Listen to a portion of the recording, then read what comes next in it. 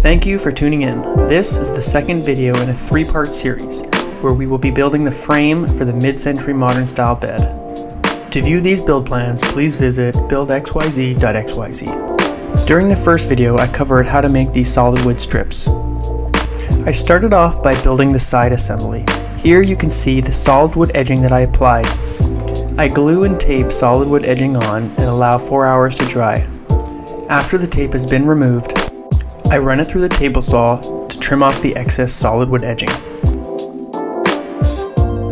I chose to run a 1.5 inch deep curve along the side of the bed. By clamping down an extra piece of trim, I was able to trace a pattern. Using a jaw stand to support my work, I used a bandsaw to cut the curve.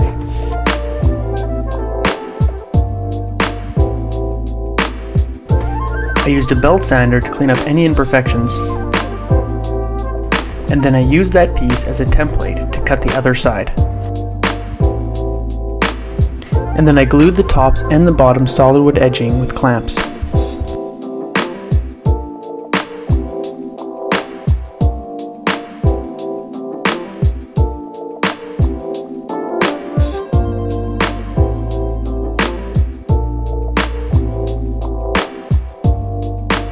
When joining two pieces of edging, you can use a miter joint and place a clamp right on the joint.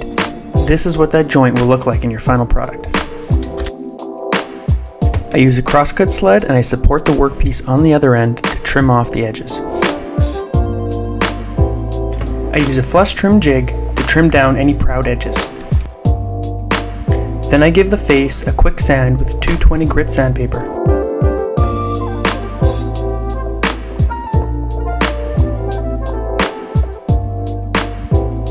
The side assembly also consists of some dimensional lumber. I like to run it through the planer a few times before using it on furniture projects. I run a dado through the bottom, which will later receive a plywood support. I then cut the dimensional lumber down to size using a miter saw. The upper side assembly will be joined to the 2x6 with biscuits.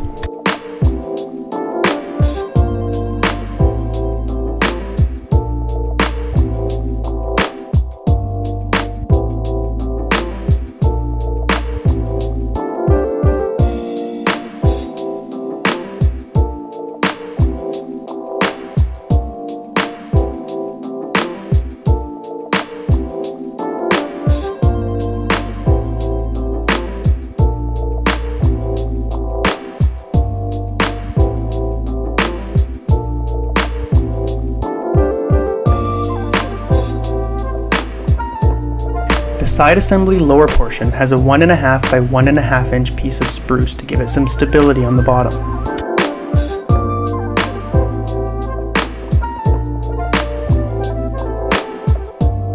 I use clamps to hold the piece in place, and then I use brad nails. Afterwards, the clamps can be removed.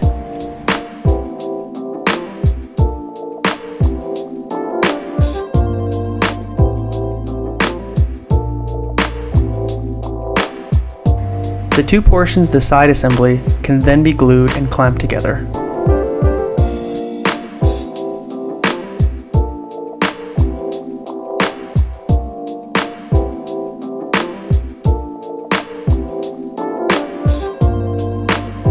Allow some time for this assembly to set and dry. The side assembly is complete and I give everything a once over with 220 grit sandpaper.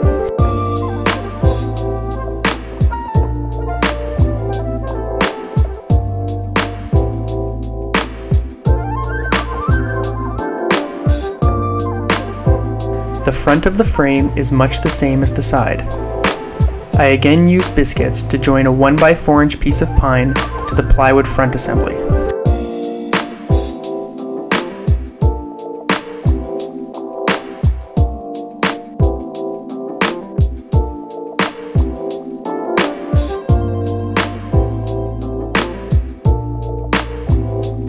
This time I only use clamps to hold it in place while it's drying, because I don't want any fasteners going through the front.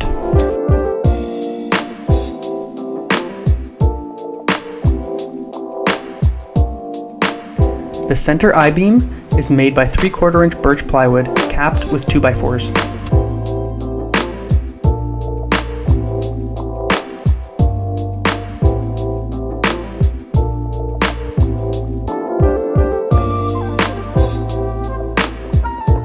To provide for wheels in the drawer assembly, I had to cut out material from the bottom 2x4.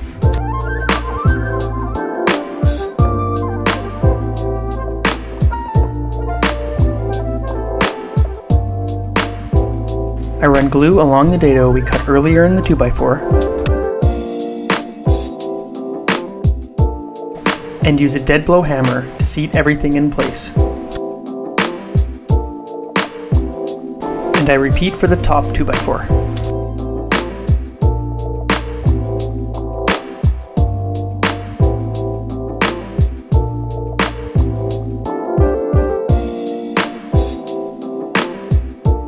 When everything is seated, I used opposing clamps for the glue up.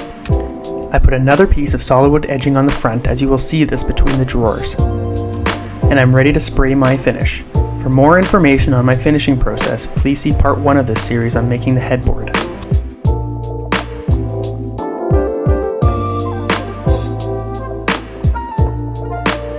I measure and pre-drill all my holes to avoid splitting and aid in reassembly.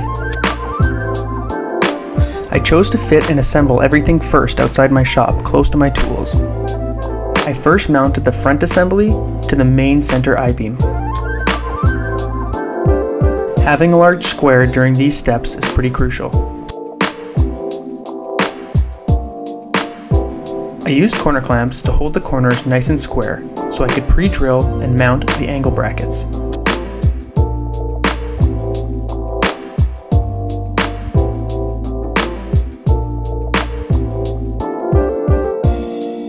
After the sides have been mounted, use a tape and measure across the diagonals and make sure they're the same. This will ensure your frame is square. I made a quick jig to ensure that the cross braces are always mounted with the screws in the same location.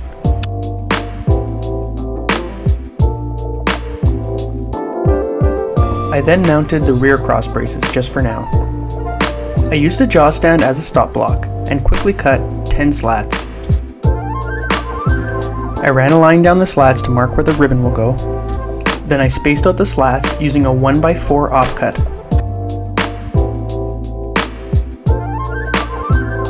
I used some of this inexpensive hobby ribbon stapled to the slats so they can be rolled up, easier to transport.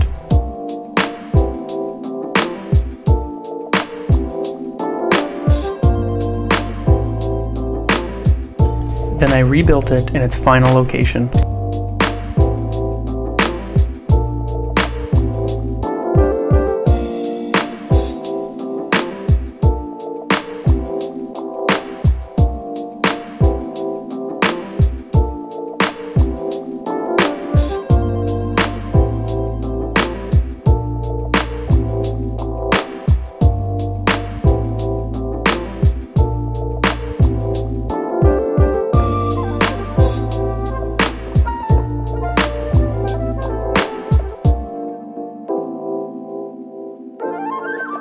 Thanks for watching this video. If you liked it, click subscribe, and I always appreciate the feedback.